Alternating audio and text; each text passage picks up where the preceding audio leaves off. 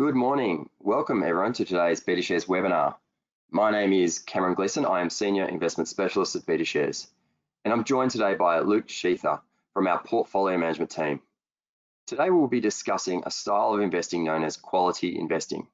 Quality investing is an investment style or investment factor that I personally find intuitively appealing. And look, judging by the numbers of people who have registered for the webinar today, it certainly looks like many other people feel similarly.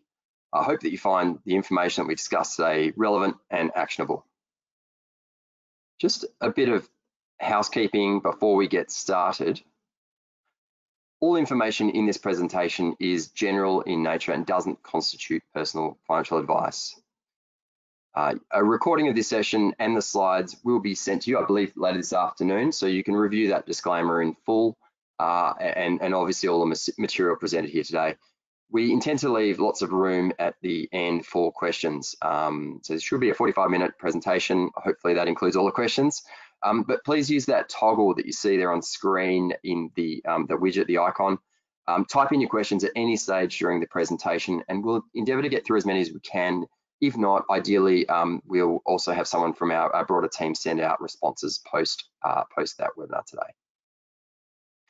Briefly on BetaShares, we have the widest range of ETFs available on the ASX. More and more Australians are looking to use ETFs to build their wealth, and an increasing proportion of them are choosing BetaShares ETFs. We've consistently ranked number 2 for fund inflows over the last 3 or 4 years now of ASX listed ETF providers. BetaShares is an Australian founded business. The product development committee and all our portfolio managers are based here in Australia. So we're absolutely focused on providing investment solutions with the Australian investor in mind. Today we're going to talk about several of our ETFs that pursue a quality investment style.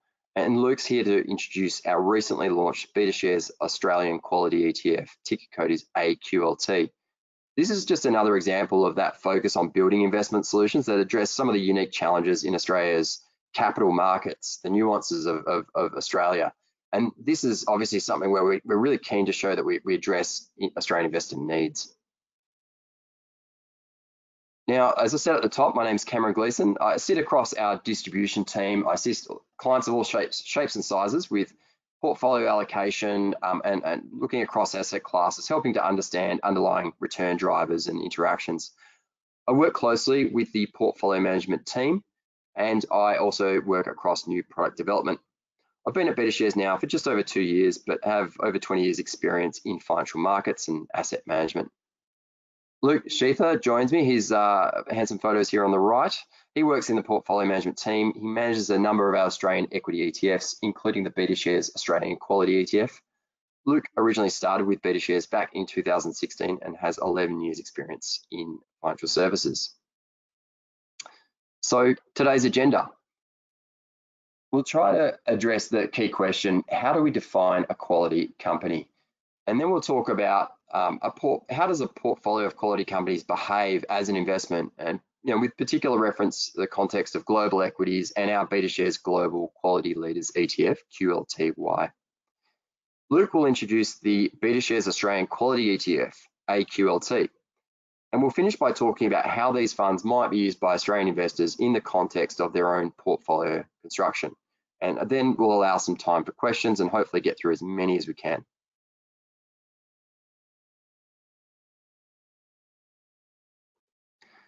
So what is quality? Intuitively, holding a portfolio of high quality companies sounds like a sensible way to invest over the long term, doesn't it? And quality is not a new idea. Active managers have talked about investing in quality for decades. And before them, Charlie Munger and even Benjamin Graham discussed the benefits investing in what today we would actually refer to as quality companies. So this goes back over 70 years, really. There's actually also been a lot of academic research that's shown that quality is one of the best performing and most resilient investment factors. While investing in quality companies seems somewhat intuitive, there's actually no universally accepted definition of how quality should be measured. Quality investors have a range of different criteria or metrics they use, but I can generally group them into these three categories as to what is required of a quality company. Firstly, it must have high profitability, be very capital efficient. Secondly, low financial leverage. And finally, it must have a high likelihood that its earnings are able to be stably generated into the future with a low degree of variability.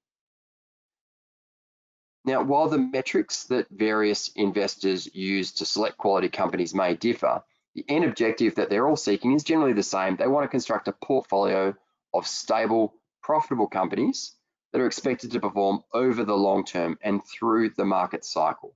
These are the characteristics that they're looking for.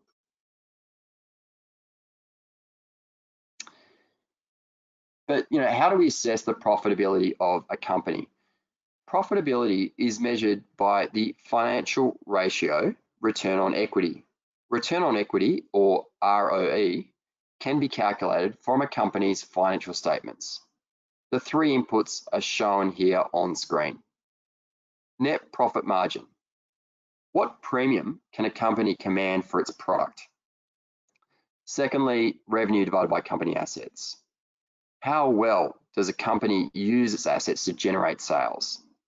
And finally, because we're specifically interested in shareholder returns or shareholder outcomes, how effectively does that company use debt to maximize the outcomes or share of wealth creation that goes towards the shareholders? But then the question becomes, look, just because a company has a high ROE, does that actually mean that it's the stock price will it be a good investment? What happens to the stock price of these companies? Look, that does depend on one critical factor. I'll invite Luke into the conversation now just to talk about this chart. Yeah, thanks, Cameron. Good morning, everybody. So this slide is highlighting the outperformance of companies that have managed to maintain a high return on equity over a period of 3 years. So both the orange line and the blue line here represent a group of companies who were once ranked in the top third for most profitable companies globally. However, the companies represented by the orange line were able to maintain their high level of profitability, while the companies represented by the blue line saw their profitability diminish over the following 2 years. So this chart demonstrates the importance of identifying companies that not only have achieved high profits and high earnings, but companies who are able to achieve sustainable and stable earnings over time and through various market conditions. And this is why earnings stability is a key metric used across all our quality funds here at BetaShares. Thank you, Luke. So now that we know what we are looking for at an individual company level, we'll introduce the BetaShares Global Quality Leaders ETF, QLTY, and we'll talk about how quality typically performs as an investment.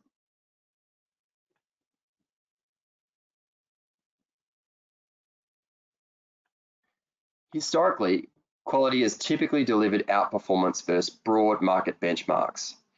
In the chart, we show the broad market MSCI World Index in light grey at the bottom of that chart that you can see there. MSCI's own quality index, which is actually beating the broad market benchmark, is shown in grey. So that's MSCI's quality index in grey there. Then above that in orange is the iStocks Global Quality Leaders Index. And that clearly outperforms both grey lines since common inception, going back to around about 2001. Now, I do want to point out that both of these quality indices have in fact underperformed the broad market index over the last 3 months in particular, over the very short term. We'll come back to that point later in the discussion. But the key point for me really is looking at that long-term outcome. How does quality perform over the market cycle? What's interesting is that studies have found that as you increase the investment time horizon over which you judge the performance of quality, say, for example, looking at 1 year periods to 3 year periods to 5 year periods, the probability of outperformance by quality increases and the average outperformance increases or compounds over time. So this means that quality has the potential to be very suitable to be held as a long-term core allocation across the market cycle. It's a very attractive characteristic for core allocations. BetaShares Global Quality Leaders was launched in 2018, and it tracks that iStocks Global Quality Leaders Index that we showed on the previous slide. In tracking that index, the fund holds 150 of the highest quality global companies. Now, it used to be the case that if you wanted to get exposure to global quality companies, you had to invest with a high cost active manager. And those guys, typically charge between 1 to up to 1.3% in terms of management fees, often also with a performance fee of up to 20%. However, you can now access QLTY at a fraction of that cost. It's 35 basis points is the total management cost, including all expenses. This is the cheapest global quality ETF available on the ASX. And what's interesting is that when we look at the approaches used by active managers in this quality space, they often use a lot of the same metrics that are used by a rules-based or index approach, such as QLTY. They use those metrics to filter the universe, to identify the entirety of the universe of quality companies. They'll then often overlay fundamental research to try to pick winners within that universe of quality companies. And what we've found is that second step of fundamental research and stock selection doesn't necessarily add outperformance. And in fact, when you overlay the higher cost load, often QLTY outperforms active peers that pursue a quality style. So we see quality as offering a portfolio with often better diversification and better after fee performance than those active peers. I wanted to take you through a summary of the iStocks Global Quality Leaders Index. And look, it is detailed. You can find a link to the full methodology document on our QLTY fund page. But the index starts with the largest 1,800 stocks from global developed markets. For each of these stocks, the 4 quality metrics calculated that you see there: profitability, leverage, cash flow generation, and earning stability. Now, profitability we know is important, return on equity is important. But stocks and the team behind this index technology identified that leverage, cash flow generation, and earning stability, the other 3, were critical for ensuring that a company with high profitability today had a high chance of maintaining that high profitability into the future. Stocks then exclude the laggards on each of the individual metrics. They then create a composite quality score of all remaining stocks after those laggards are excluded. So that's all remaining global stocks. They rank the stocks based on that composite quality score, and only the best 150 stocks are included in the final portfolio. There's a 2% stock cap on any individual stock on each rebalance date. So excellent in terms of diversification, very low level of stock specific risk. It's a pure exposure to quality as a factor. To understand why quality delivers, you sort of have to look under the hood. And this chart here shows the return on equity of QLTY's index in orange versus the return on equity of MSCI World Index, the broad market, in grey. And we see that over time, over the GFC, over COVID. The ROE, of QLTY's index clearly, very elevated versus the broad market, and very stable, sitting between 30 and 25% over this entire time period, with far shallower drawdowns during COVID and during the GFC, for example. So this is a sort of characteristic you want to maintain in terms of holding quality stocks, is that very high, stable ROE over time. I'll invite Luke in again just to talk a little bit about leverage and drawdowns. Luke? Yeah, thanks, Cam. So leverage, as you explained in an earlier slide, Cam, can be utilised by companies to bolster their return on equity. However, during periods of rising rates or periods of severe market dislocation, like we saw during the COVID crash, high levels of leverage can become more burdensome and problematic for companies. And this is another reason why quality companies are able to maintain their success and high profitability over time. And this chart certainly illustrates that the companies held within the QLTY index carry significantly less debt within their capital structure compared to other companies in the broader market.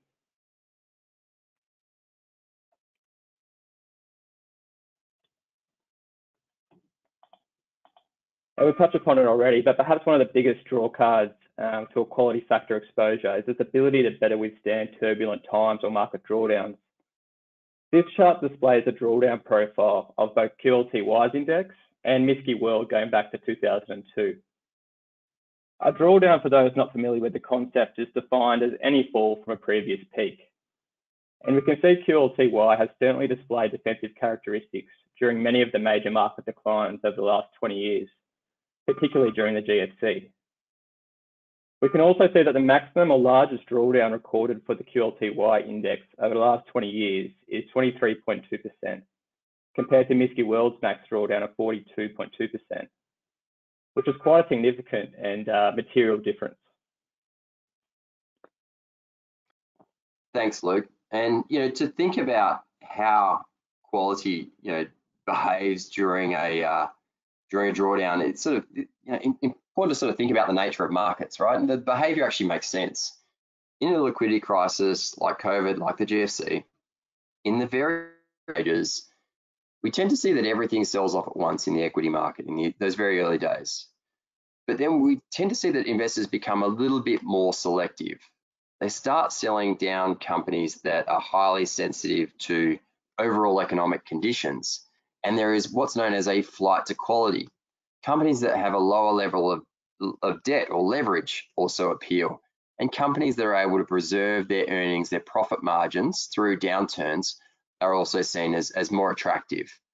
And so these are the characteristics we see, which mean that generally quality has shallower or smaller drawdowns. We also see that quality companies tend to recover faster in that drawdown period, as we've seen on that previous chart. So quality is often referred to as an investment factor, and there are also obviously other well-known investment factors, one of which is value. Value is essentially a portfolio of companies which are considered, inverted commas, cheap. Now, what we tend to see in equity markets is that different investment factors will perform better at different stages of the market cycle.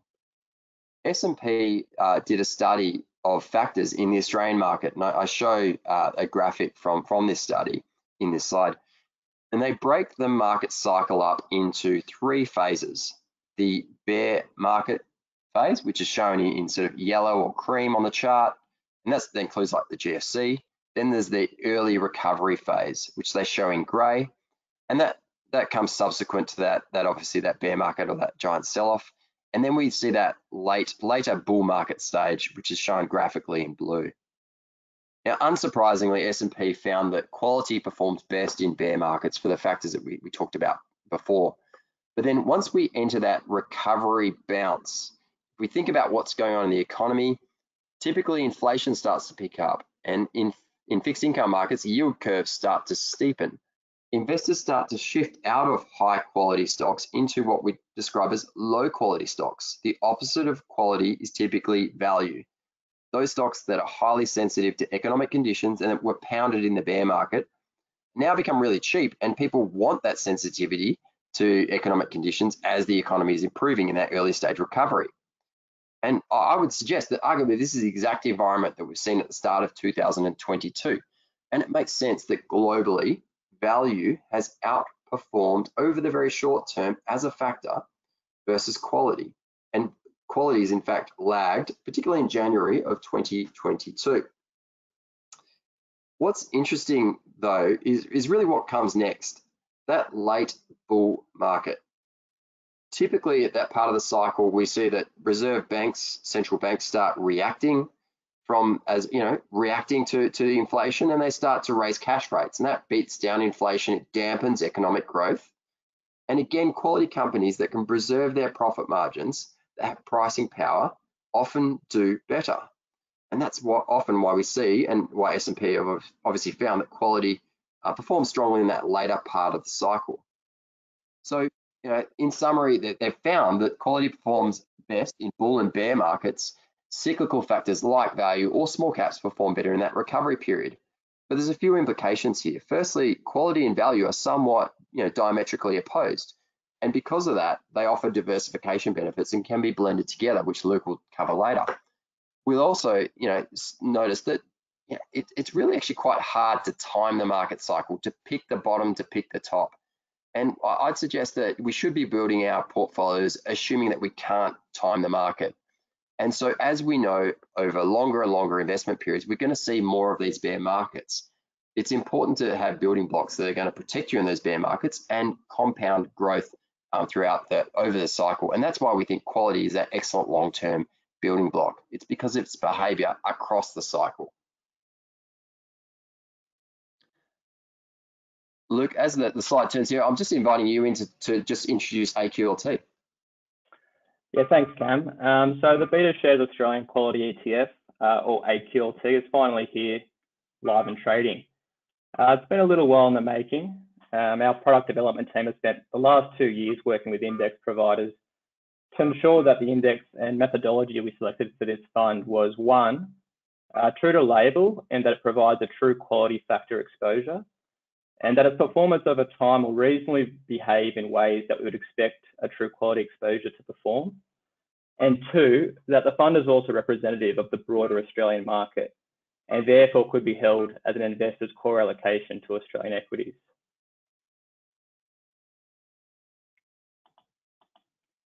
So research and literature over the years has demonstrated that quality performance is not only persistent over time, but also pervasive across regions. Therefore, investors should still be able to reap the same benefits of investing in a basket of high quality Australian companies as they would in any other region around the world. However, there are a couple of nuances present in the Australian share market that make it a little bit tricky in developing an index that provides a true quality factor exposure. Firstly, as we know, the Australian share market is dominated by cyclical industries such as financials and materials. I think today BHP and the big four banks represent about a third of the Australian share market alone. Now, cyclical companies are not usually quality companies, as while cyclical companies like the banks and miners tend to benefit most during times of economic expansion, quality companies, as we've discussed, are less reliant on a growing economy and are companies that have strong business models and market positions that can sustain the more challenging stages of the market cycle.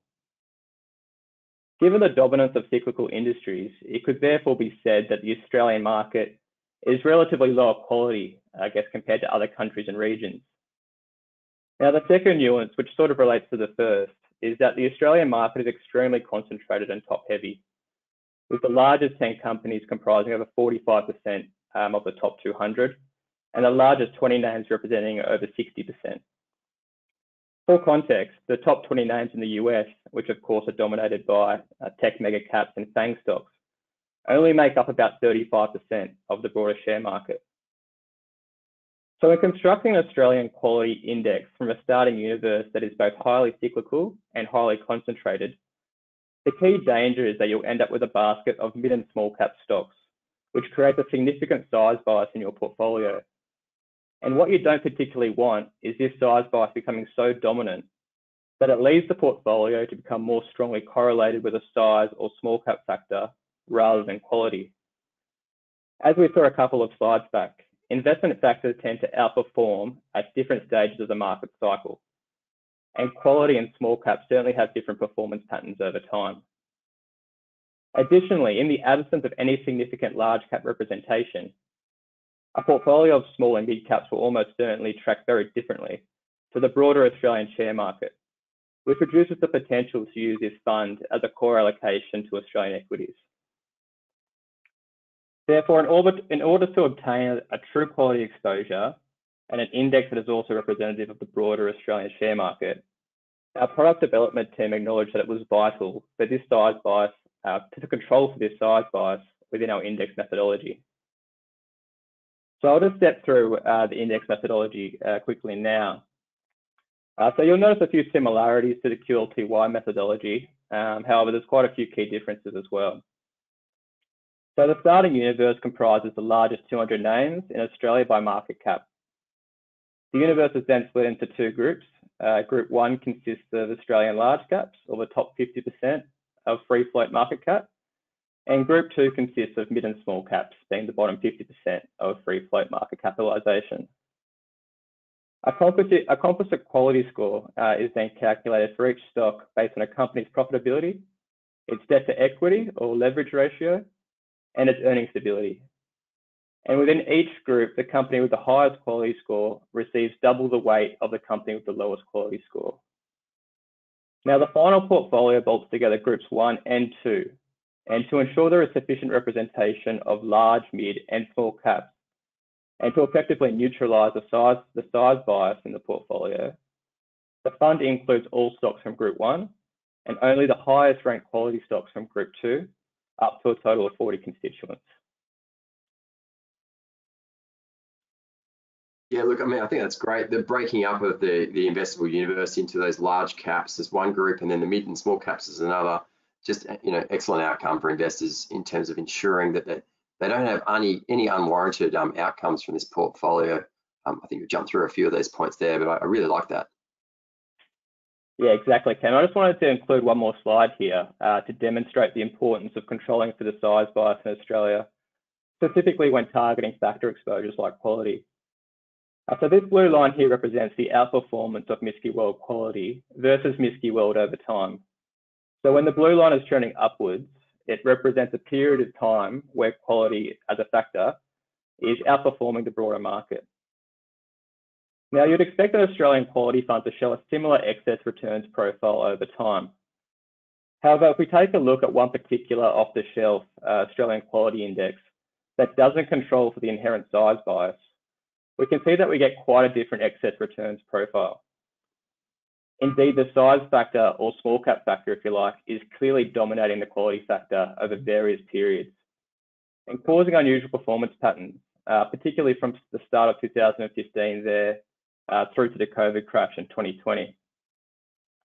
Now, if we overlay AQLT's index, which we know does attempt to control for or eliminate that size bias, we get a much similar looking excess returns profile, excuse me, compared to the blue line, implying that the index is indeed providing a true quality exposure and essentially behaving as we would expect it to over the market cycle. And I'd just like to quickly mention that this is not at all a dig at S&P's quality index. There are a number of off-the-shelf Australian quality indices now available in the market today. Unfortunately, however, most of them were originally designed with other global share markets in mind and don't really cater for the nuances in the Australian share market that we just discussed, which is why we ended up working with Selective to build a customized index. So taking a look at performance now, we can see AQLT's index has outperformed the ASX 200 since inception. And we can also see that the index has noticeably kicked away and outperformed during the 2018 and the COVID 2020 down markets. But overall, performance has moved in a fairly similar pattern to the broader market. Tracking error has historically been about 4.5% since index inception, which of course is important in considering AQLT as a core allocation to Australian equities. Now, these two charts provide some further analysis on how AQLT's index and QLTY's index have performed relative to the broader market during market declines. So again, when the orange lines are trending upwards, it tells us that the quality index is outperforming the broader market. And both charts also contain drawdown series, which allows us to easily identify when share markets were in a period of drawdown or trading below a previous peak. For example, if we look at the Australian chart on the left-hand side, we can see around March 2020 that the market was down about 30%. So these charts demonstrate that the two quality indices have generally outperformed when we have expected them to during those serious down markets. If we look at the back end of the GFC, September 15, December 18, and COVID, all four of these market declines saw quality outperformance spike higher, which I suppose provides additional reassurance that AQLT and QLTY can both offer defensive characteristics in a down market. Yeah, I mean, thanks, Luke. I think like this is sort of an important, chart for me. I mean, there's outperformance there, but forgetting that outperformance, it's about, a product or a fund that does what, it says it will do on the tin, right? Like this is performing as a quality exposure should do, and therefore We know how we can use it in portfolio construction, the attributes it will have and how it perform at different stages of the market cycle, and how that works in combination with other assets that we hold in our portfolio. So that's why I very much I'm very pleased with AQLT as an exposure. Exactly, Cam. So here's a fun snapshot. So AQLT provides investors with an opportunity to passively invest in 40 of the highest quality stocks in Australia. And we're really excited to bring this fund to market, being the first of its kind available to Australian investors. As you can see, management fees are 35 basis points, which I believe is in line with the QLTY fund. Sector allocation and top 10 exposures are there as well. But I believe we're going to have a couple of slides coming up that's going to take a bit of a deeper dive into the sector profile and holdings relative to ASX 200. So taking a quick look at the underlying fundamentals of the AQLT portfolio, these are the three metrics that were used in calculating the quality composite score in determining the security weights. And as we can see, the AQLT portfolio overall is delivering a much higher, in fact, almost twice as high return on equity and a much more stable profitability profile as measured by volatility of ROE, whilst taking on considerably less leverage compared to the market. And these are exactly the underlying characteristics that we want to be seeing in a quality portfolio. So this slide provides a sector profile of AQLT's portfolio relative to the broader market. The biggest weight differential in the portfolio is the underweight to materials, which I think is about 8%, an 8% underweight at the last rebalance. And as this underweight is spread across most of the other sectors, you could probably argue that there is more of a diversified representation of sectors compared to the ASX 200. Historically, the AQLT index has been overweight consumer discretionary, consumer staples and tech companies, while generally underweight materials and energy. So those last four I mentioned there are fairly consistent with what we see in a quality exposure in other regions around the world. However, the historical overweight to consumer discretionary is perhaps a little bit unusual and maybe a little bit unique to the Australian market, and due to the fact that we have such high quality companies in this sector with commanding market positions and stable businesses. I think Wesfarmers, ARB, Breville, just to name a few. And I think, Cam, you're going to talk about them in a little bit more detail later. Yeah, so we'll talk about... Yeah. Oh, sorry. Yeah, you go. Cam. No, yeah, I think, yeah. Great. Yeah, so look, we'll talk about a few stocks, but I thought it was important just to touch on how that index construction in terms of breaking the market up into group one, the large cap stocks, and group two works. And this is to look at the group one stocks, those large cap stocks, the largest 50% of the ASX 200 market capitalization by weight. There are 11 stocks in that. And AQLT's index includes all 11, but the weightings are different to the broad market. So you can see the stock names at last rebalance, their quality score rank in the second column, the weight within AQLT's index, and then the weight within the broad market index, as well as the differences in those weightings, with the differences greater than 1% either way, highlighted in green or red. And so clearly there are some differences there. One that, so companies like Wesfarmers and Woolworths with higher weights. One that I think is quite interesting and we'll get to is the increased weight to Macquarie and the lower weight to the big four banks. But we'll touch on that in a bit more detail in another slide. To talk about some of the individual names, Wesfarmers is one of those large cap names from Group 1. And, look, Wesfarmers, in my opinion, at least, is a very well-run company. I mean, I can't walk into a Bunnings without spending at least $100, spending 2 hours in there. But, on a serious note, like a few years ago, if we think about the way that Wesfarmers runs their business, they bought Coles as an opportunistic turnaround story. They saw it was a struggling company. They executed to perfection. But more recently, when they saw that supermarket industry's margins globally and then in Australia were starting to be squeezed, Wesfarmers showed a lot of discipline and disposed of that asset because it didn't meet their requirements as a high ROE business. So this is typical of Wesfarmers, and of them running themselves as a quality company. Some of the lesser known names from Group 2 are some of the smaller high quality names from the Australian equity market that may be less familiar to you include ARB. ARB is a leader in the auto aftermarket, so they specialise in four-wheel drive accessories. They're not known well by the general public, but they're very highly regarded products. They've got very loyal customers who obviously buy these products and are interested in four-wheel driving. And that's really allowed them to make very healthy profit margin, have very stable, impressive profit growth over a long period of time. And another one of these smaller quality companies is Codan. They're a specialist developer in metal detection and mining technology. They're based in Adelaide. It sort of stands to reason that given our mining industry that we should have a leader in this field of mining technology. And they've certainly got very, very impressive fundamentals. And their customer list is also very impressive in terms of the world's largest mining operators, governments, militaries, and the like. So again, a very high quality company with very high margins on its business. So there's some examples of names, but I touched on this before. One that I find very interesting is a comparison of the weightings to Macquarie and the big four banks.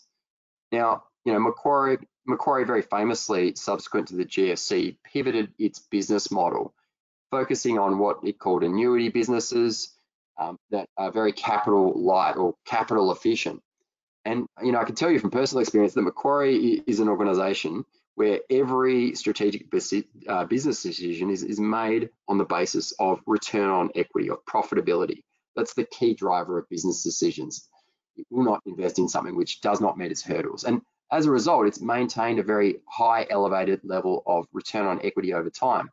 The big four banks, obviously they're a little bit different in their business model. They would be considered a sort of a whole financial service organization offering all financial services, and perhaps market share is a driver of decisions rather than necessarily just return on equity. The outcomes you can see there, and obviously the competitive landscape has driven lower return on equity for those businesses.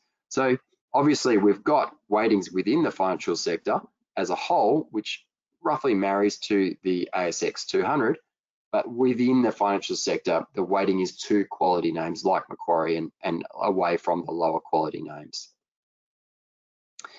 Now, just wanted to talk a little bit about how Australians might think about investing in quality companies or indeed in QLTY and AQLT.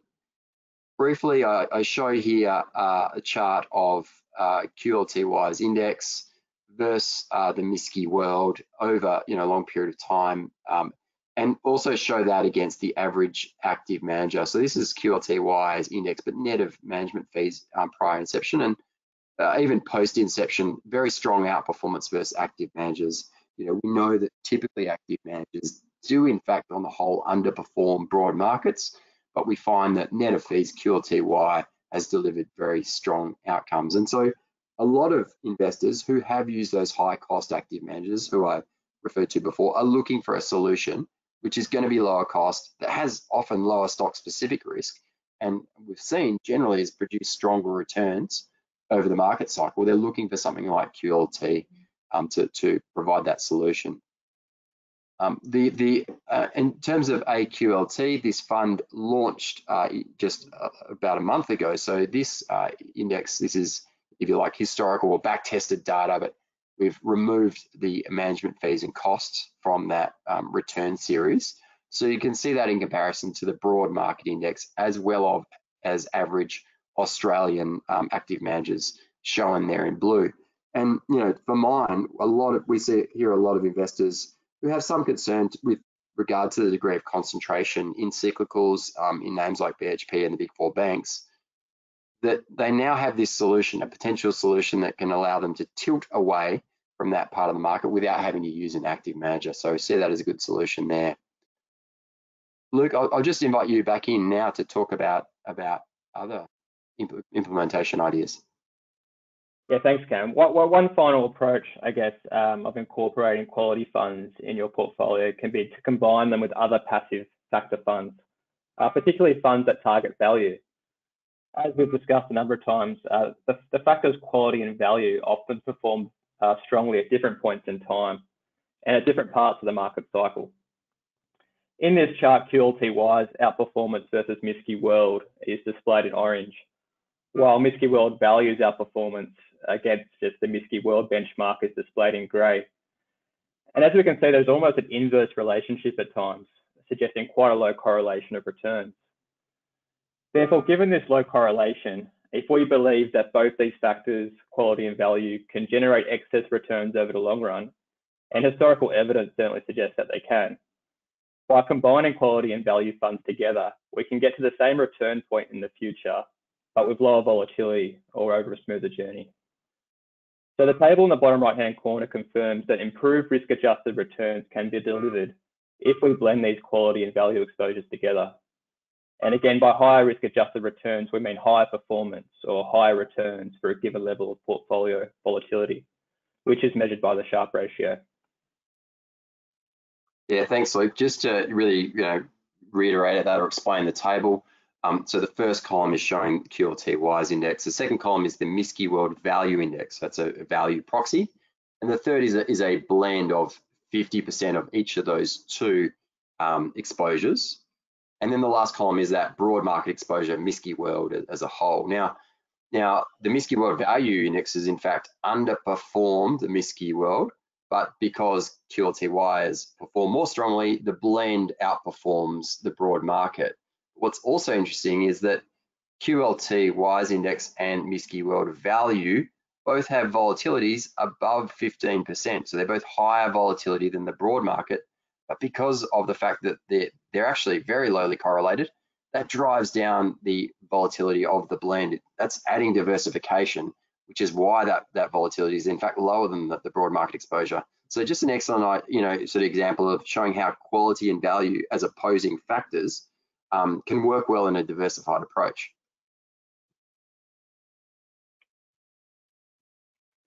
Yeah, Cam, that's great. And again, we see similarly in the Australian market. This time we're looking at the outperformance of AQLT in orange and the outperformance of QOZ, which obtains a strong value tilt in grey. And by combining AQLT and QOZ in a portfolio together, we can also see a much improved Sharpe ratio relative to the ASX 200, which is driven by both improved performance and reduced volatility.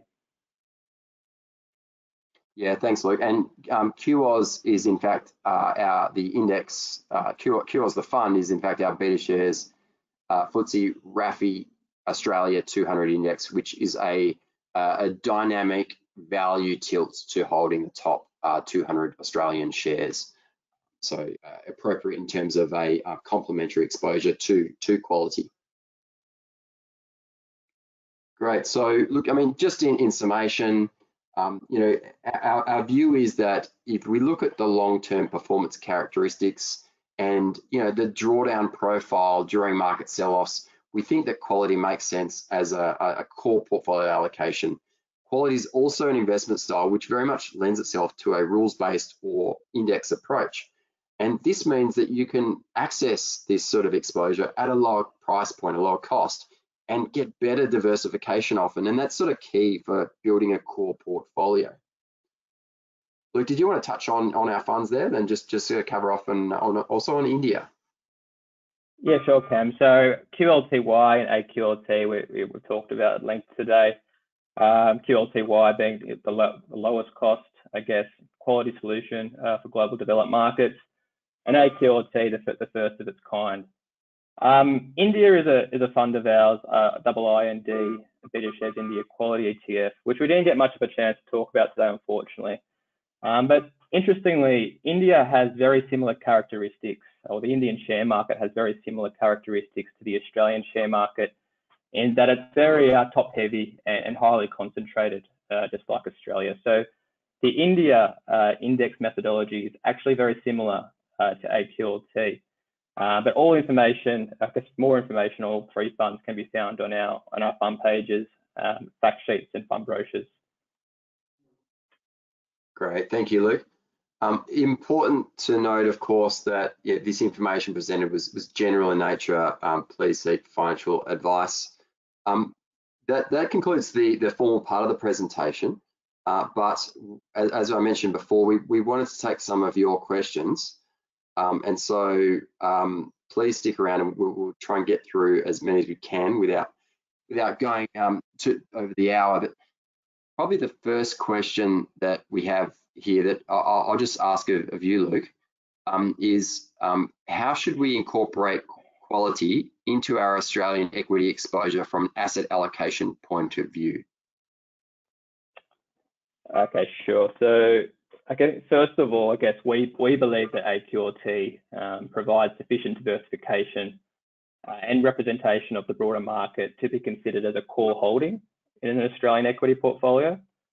But alternatively, AQLT could be blended with existing low-cost passive equity vehicles to improve the overall fundamentals of a portfolio, whilst also retaining a strong cost focus. And of course, given the Australian share market is heavily skewed towards, cyclicals, adding an allocation of AQLT could also provide additional diversification to an Australian portfolio. Yeah, look, I mean, I think that's right, Luke. We still think that there's a role for low cost broad market exposure. Our A200 fund is the lowest cost broad market Australian equity fund, but you can blend that with AQLT to, if you like, reduce some of the cyclicality of your Australian equities. And so the second question, I'll take this one. How can a retail investor find a quality stock for investment? So look, I mean, if you want to go down that path and research stocks yourself, we've obviously talked about the frameworks and the metrics that we use, or that our index providers use, to identify quality companies. And you can do that and go through company financials yourself. Highlighted some names here within the presentation.